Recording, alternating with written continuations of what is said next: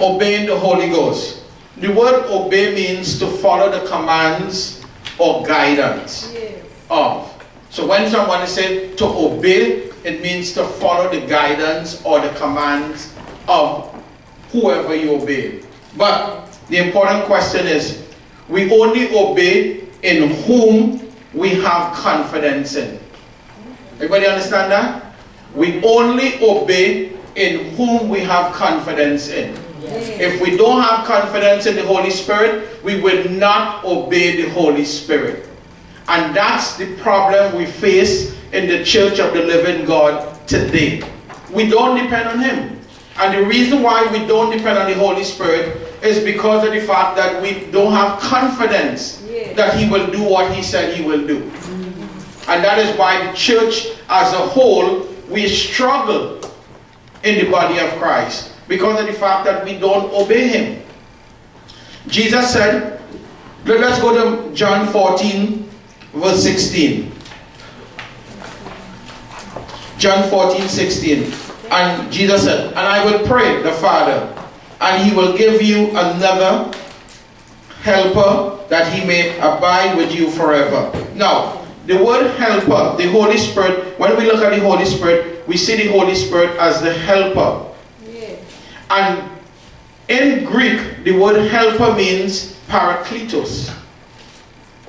So if you want, you can take it down. It's parakletos, P-A-R-A-K-L-E-T-O-S. The Holy Spirit is our helper.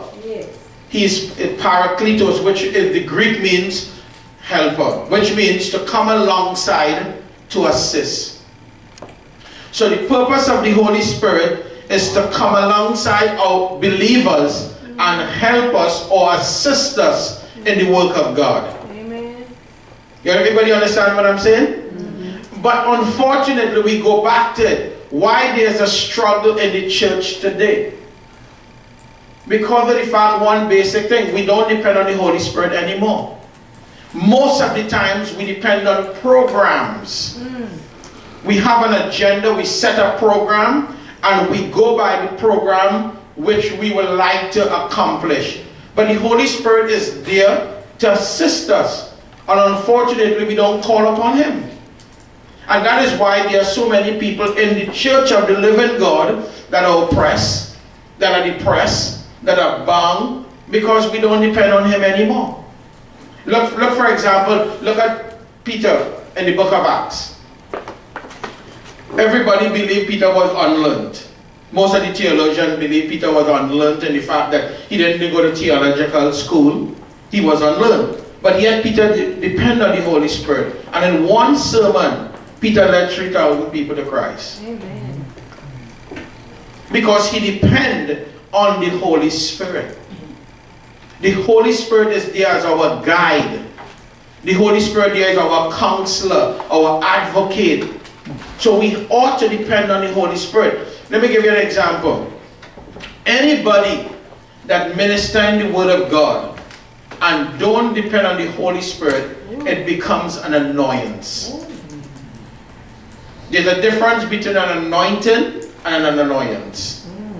Most of the time, we annoy people in the body of Christ and not the anointing flow. Because if we take the Holy Spirit out of the equation, then we speak in flesh. We speak in mere words. And how can you deliver someone with just mere words? It must be moved by the Holy Spirit. And that's the problem we face. And I see it all the time, Sister Lily. You go to ministries and there's a struggle. Anytime there's a struggle to do anything in the Spirit of God, it means that you're operating in flesh. Because the Holy Spirit is the oil. It represents the oil. And if you don't have oil in your engine, what happens to your engine? Come on, people of God, let's talk. What happens to your engine? It seizes on you. Isn't it? What the Holy Spirit does as representative of the oil, it gives the lubrication. So it makes it easier to flow. Everybody understand that? When we look at in the book of Genesis, in Genesis 1:26, God said, let us make man. Us. That us represents Elohim, which is God the Father, God the Son, and God the Holy Spirit. Some people believe the Holy Spirit is distinct. The Holy Spirit is equal to God the Father and God the Son. And God the Holy Spirit is with us right now. Everybody understand that? So it's important, people of God, as children of God, we move by the Holy Spirit. We say, Holy Spirit, what would you have me do? How would you have me share this word? What direction are you taking me in? Because He is the Spirit of truth. There's no lie in the Holy Spirit. The Holy Spirit don't force you to do anything. He's a gentleman. He comes alongside to do what? To assist you. He assists you. Don't take a leading role unless you say, Holy Spirit, you go before me and you do what you require. So when every minister, let me give you this clear, every minister, when they bring in forth a word, pastors, leaders, whatever there may be, ministers, always ask the Holy Spirit, what would you have me share? Because the Holy Spirit knows the needs of everybody in your church. Amen. You may not know the needs of people, but the Holy Spirit knows. And that is why when you bring forth a word, be guided by the Holy Spirit, you always hear someone say, that word was for me. I was battling with this, and you brought a word to set me free. Right. It's because of the fact you depend on the Holy Spirit. He's your guide, people of God. Why don't we depend on Him? Why don't we ask Him to come in and assist us in our walk? Because we cannot live this life on our own. And next thing we have to understand, when God said to do something, He meant to do it now. When He said do it now. So delayed obedience is disobedience. Partial obedience is disobedience. If God said to do something, He meant to do the whole thing. He don't mean to do a piece of it and do the other part later. He said, do this for me. He requires you to do it. So we must be sensitive, people of God, to the Spirit of God. When God said to do something, we go. Because He ultimately is the engine to our walk. If you don't have the Holy Spirit active in your life, you will live a very frustrated life. You will live a very boring life. And you will frustrate others in the process. So instead of winning people to Christ, you're running people away, you're pushing people away from Christ. Because you're not allowing the Holy Spirit to manifest His anointing and His power inside of you.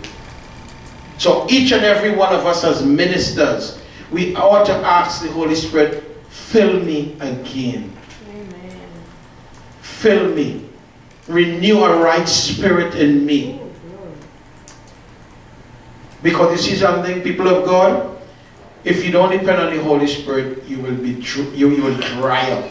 Your spirit will dry up.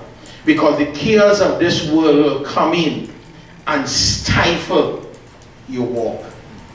That is why we need to renew our spirit on a continuous basis. And how do we renew our spirit? We renew our spirit in prayer.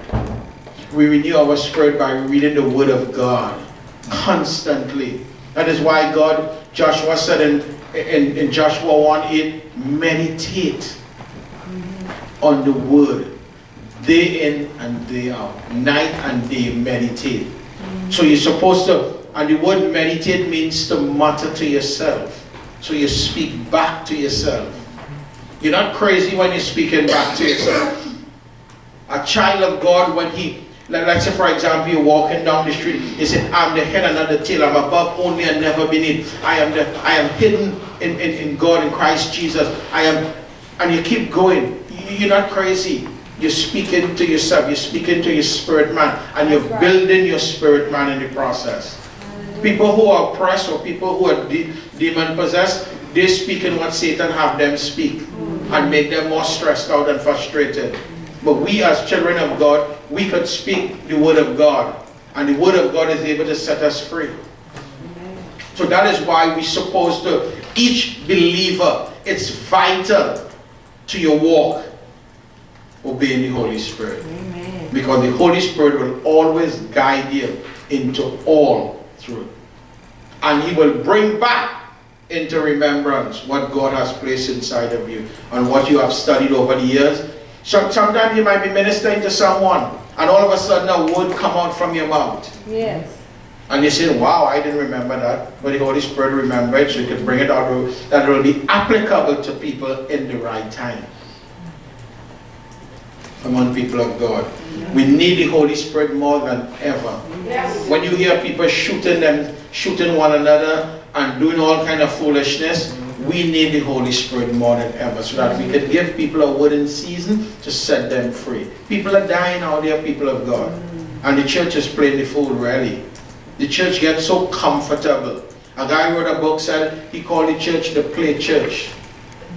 Because the church is playing.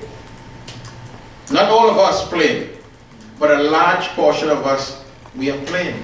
As I said last week, the word that came forth, Bill Bright. Pastor Bill Bright said less than 2% of all Christians share the word. Less than 2%, people of God. So what the 98% of us are doing? I know none of you all here belong to the 98%. That's why people on YouTube and outside. But we got to stir up this Jesus inside of us, people of God. We sulk too much. People must see us and have something. We're supposed to radiate off of people because we have something to say. We have a word to give someone in season. I mean, when you look at it, some people on a jobs and they never minister to anybody. How could you be on a job and never minister to someone? That's sad, people of God. A light cannot hide. A light have to be shown. A light have to be radiant. How could we hide? We're going to rock and hide because we don't want people to know we are Christians? Come on, people of God. If somebody was responsible for your salvation, yes. Somebody ministered to some one of us in here. Hallelujah. None of us didn't get up one day and say, I want Jesus. Amen. Come on, let's be realistic. Right. Any one of you all get up one morning and say, I want Jesus?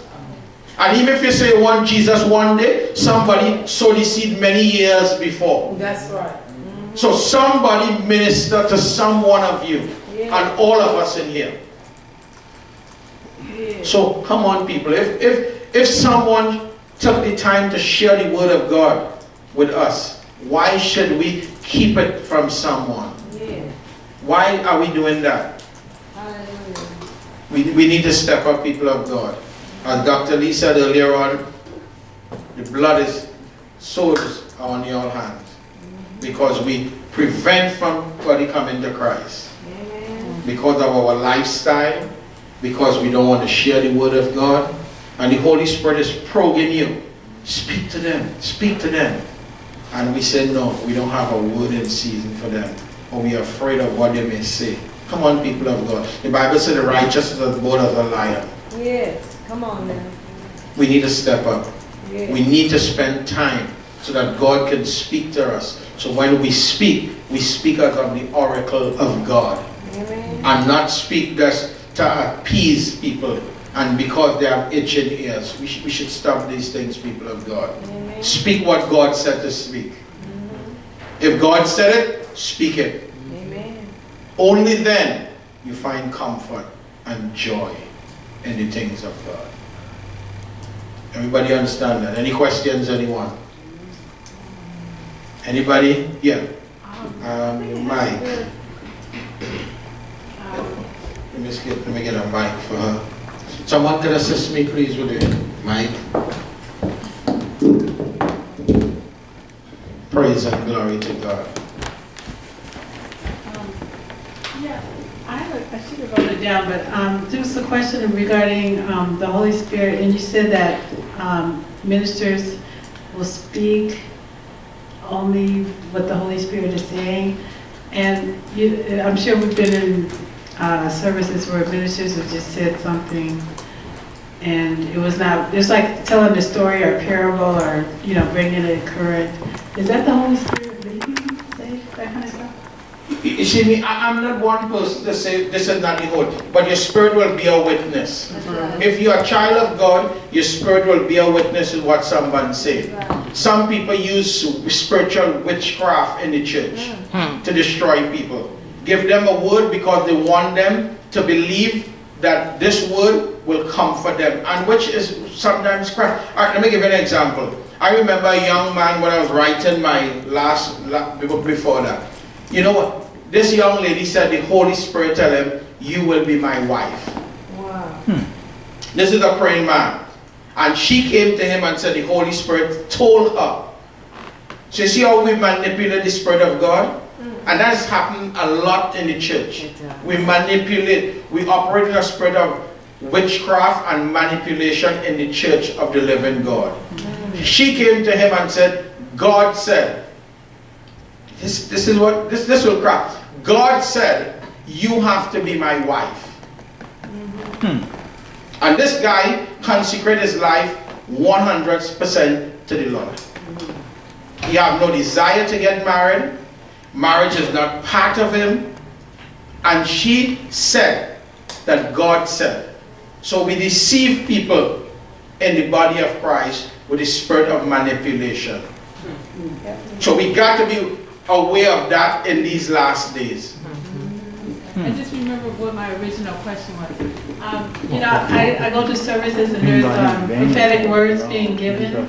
And how you know, I've heard one prophet say one thing to one person, and then maybe in a different service, another prophet comes along and says like totally opposite to that same person. Well, so how do we know when it's a prophetic word that is really coming from God? All right, let me simplify it here for you all tonight.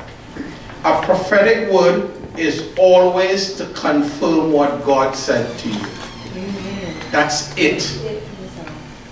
How could God bring a prophetic word for me and I am in a relationship with God and he didn't say it to me?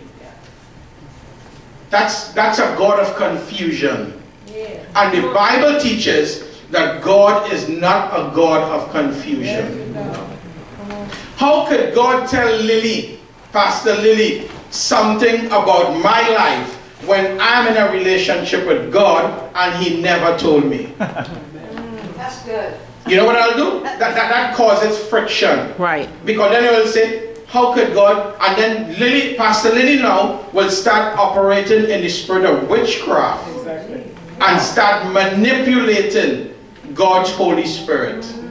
And these things happen often in the church of the living God. I am telling you, I see it many times. One of the most destructive gifts, if used improperly, is the gift of prophecy in the body of Christ. Yeah. I see people walk out of church and never return because we give them a lying word. We gotta be, you see, that is why you need to depend on the Holy Spirit. Whatever somebody spoke to me, my spirit must be a witness or I reject it in Jesus' name. You got to, we got to be mature believers in these last days. People will come and say, I am Jesus. And people run away with that. That's how cult starts. People believing in the created thing rather than the creator. Romans speak about it. We're supposed to put more emphasis in the creator as opposed to the creator, the created thing. The Bible says, curse is man that put their trust in man. Curse. And when God said curse, trust me, people of God, it's curse. So we got to be careful. We got to be careful in these last days. Be careful of what people speak into your life. Be very careful. If you're not sure, say, Lord, give me understanding. Yeah. If you're not sure. And this is for pastors, preachers, ministers, anybody. Because you can bring a lying word to appease people. That happens all the time. People bring lying word and say, God say you're going to be rich, you'll get $1 million at the end of this month. God never spoke that to you. And you gone on your high horse believing, I'll be a millionaire in a month. and destroy you. You got to be wise. The Bible said to be wise as a serpent and what? Harmless as a dove. We got to spend time with God more than ever in these last days. I teach my children, spend time with God, so that when people speak a word, you can accept it or reject it. Amen. And when you reject it in Jesus' name. Yes. Don't give it no power. Reject it all hand. I reject that in Jesus' name. And I plead the blood of Jesus over my mind. Yes. So it don't affect me. This is a topic we can go for days on obeying the Holy Spirit. But I just want to share one thing with you all and I close. Spend time with Him. So lying lips don't come and speak a word in your life. Amen. May God bless you all. May God cause His light to shine upon you and give you great success in Jesus' name. At this time,